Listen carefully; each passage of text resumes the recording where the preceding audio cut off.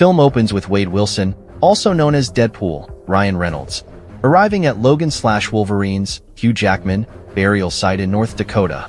Frustrated, Deadpool discovers that Logan is indeed dead, leaving behind nothing but his adamantium skeleton. Just then, agents from the Time Variance Authority, TVA, show up, targeting Wade. In typical Deadpool fashion, he grabs Logan's skeleton and ruthlessly eliminates the agents, all while an N***sync track plays in the background. He even dons Wolverine's iconic claws. The story then flashes back to 2018, where Wade, eager to prove himself as a genuine hero for Vanessa, Morena Baccarin, uses Cable's time travel device to interview with Happy Hogan, Jon Favreau, in Earth 616, hoping to become an Avenger. However, Happy is unimpressed, especially since Wade can't resist his usual antics. Dejected, Wade returns to his original universe, where he spends the next 6 years working at a car dealership with Peter, Rob Delaney, and retiring from his life as Deadpool. Wade and Peter head back to Wade's apartment to celebrate his birthday with a group of his closest friends: Vanessa, Blind Al, Leslie Uggams, Dopinder, Karen Sony, Negasonic, Brianna Hildebrand, Yukio, Shioli Katsuna, Colossus, Stefan Kapisic, Shatterstar, Louis Tan, and Buck, Randall Reeder. Amidst the festivities, it's revealed that Wade and Vanessa have long since broken up and moved on. As the party continues, a knock at the door reveals the TVA agents. Mistaking them for strippers, Wade mocks them, only to be pulled through a portal. Wade wakes up to find himself face-to-face with a TVA agent named Paradox, Matthew McFadden. After learning about the TVA's mission, Wade assumes he's in trouble for overusing Cable's device, but Paradox assures him that's not the case. Paradox then presents Wade with an official offer to join Earth 616, which Wade immediately recognizes as the MCU. Excited by the chance to finally fulfill his potential and save the world, Wade agrees, donning a brand new Deadpool suit, motivated in part by a vision of Thor weeping over a dying Deadpool. However, he learns from Paradox that the reason he is being sent to a new universe is because the anchor being of his universe, the one keeping the universe from falling apart, is dead, and that would be Logan. Wade's universe will be pruned as a result, and all of his loved ones will go with it. Deadpool then headbutts Paradox in the face and steals his universe-jumping device to find a new Logan. Deadpool jumps through several universes to find a new Logan. He finds a comics-accurate short one with the yellow and brown suit, and even one played by Henry Cavill. Wade almost knocks DC there, but they all claw him apart. He eventually finds one Logan at a bar, drinking his life away. After he passes out, Wade brings him back to the TVA, but Paradox tells him that not only will this not fix anything, but this Wolverine happens to be the worst one across all the timelines, as he is responsible for the downfall of his own universe. Wade and Logan also learn that Paradox and the agents in the room are working separate from the rest of the TVA. When Wade plans on revealing this, Paradox prunes both him and Logan. The two wake up in the void, where they violently duke it out. Wade shoots Logan while Logan claws Wade everywhere, mostly his balls, before they cool off and decide to work together to save Wade's universe and restore Logan's. They are then found by a mysterious outlander, Chris Evans, just before a group of mutant villains led by Pyro, Aaron Stanford, show up. Wade recognizes the outsider, thinking it's Captain America and getting excited to hear him say, "Avengers, assemble." But the outsider instead says, "Flame on," meaning he is Johnny Storm.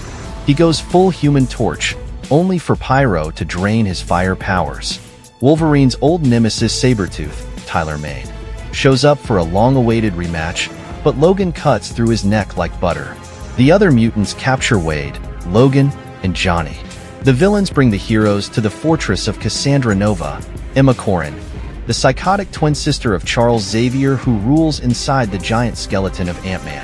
Among her other minions are Juggernaut, Toad, Psylocke, and Azazel. To show she means business, Cassandra uses her powers to skin Johnny alive and keep him standing consciously long enough before collapsing into a pile of blood and bones. She is also able to use her powers to literally dig her hands into Wade and Logan's brains to see into their memories, including how Wade and Vanessa broke up. The two are also unable to kill her with their weapons, and Cassandra prepares to leave them to be consumed by Aliyah. Wade and Logan use the chaos as an opportunity to find a rocket leg that flies them away to safety. The two crash land somewhere and find a rundown diner to get whatever they can find to eat. Wade tries to figure out what's going on with Logan's situation, since he was so highly regarded as the face of the X-Men in Wade's universe, but Logan won't say more. Afterwards, the two come upon a small dog with a long tongue called Mary Poppins, aka Dogpool. Wade immediately falls in love with her and then meets a Deadpool variant named Nicepool, who is the friendliest Deadpool and also the only one that doesn't need to wear a mask because he's still handsome. He warns Wade and Logan about the Deadpool Corps will try to find them and kill them. Nicepool provides Wade and Logan with a minivan to drive away to the Borderlands so they can get back home. On their way, Wade accidentally lets it slip that he lied to Logan about the TVA being able to fix what went wrong in his universe. Logan chews Wade out for lying and says he will never be able to save any world since he couldn't even save his relationship with Vanessa. They get into another violent fight that lasts until they are both passed out. An unseen figure takes the minivan with Wade and Logan still passed out. They find themselves in a hidden base belonging to resistance fighters. Wade and Logan then meet, drumroll, please, Electra Nachios, Jennifer Garner, Blade, Wesley Snipes, and the never-before-seen Remy LeBeau, aka Gambit, Channing Tatum.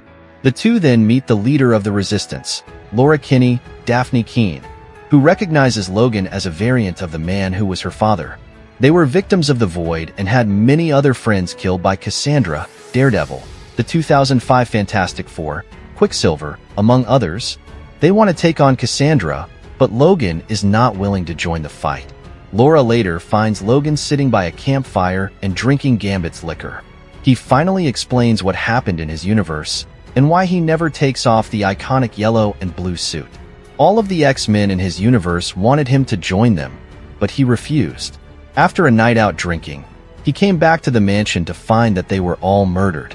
In his rage, he went on a killing spree where even innocent people got caught in the crossfire, and he wears the suit because it's all he has left of his friends.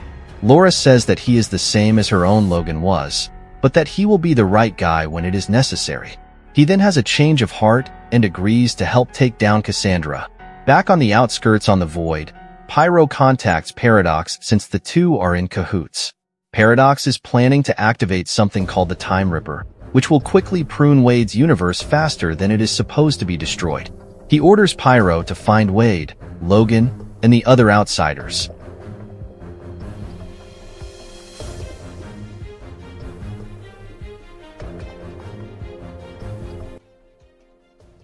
No.